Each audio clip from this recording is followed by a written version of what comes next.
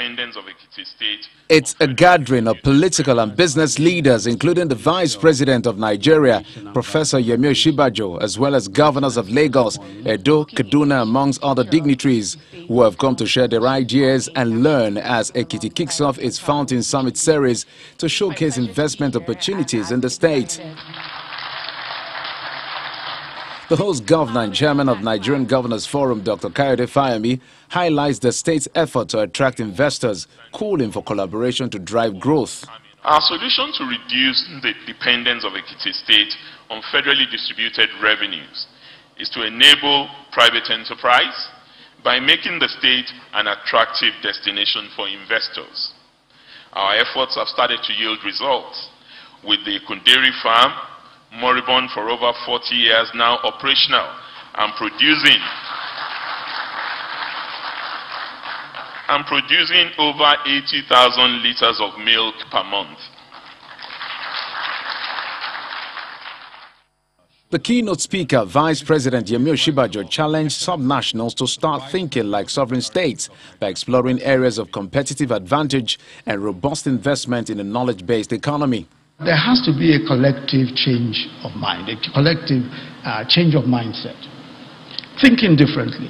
There is a need for a subnational to think like a sovereign state. You have a bigger GDP and even more revenues than many nations. And I think you are in the flow of progress with the planned establishment of the Technology Special Economic Zone. Clearly, the future of fast-growing economies is in the knowledge economy. At a panel discussion, Governor Sanwo explains how Lagos has been able to sustain its economy. He also delves into the issue of state police, a point his colleagues from Edo, Kaduna and Ekiti all agree with. One point that we should not drop eye on, which I'm sure everybody knows about, is issue around the state police, right? We've all talked about it. Mr. Vice President is here. He knows what each and every one of us feels, about this, and we should not let this opportunity slip by again. Governor Sanwo has spoken the mind of governors collectively that we need multi-level policing arrangements.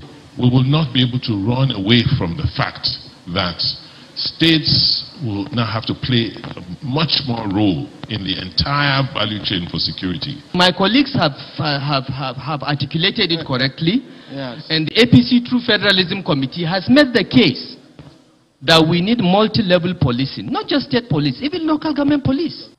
The Vice President will not talk about the issue of state police at this forum, even though at previous fora he agrees there's need for constitutional amendment to address the lapses in the Constitution, but he talks about economic viability of states. So where a state has shown that it can perform in a particular sector, then we support that and give whatever we can to support it. And this is crucial because it also means that we'll generate more revenues for everyone to the pool.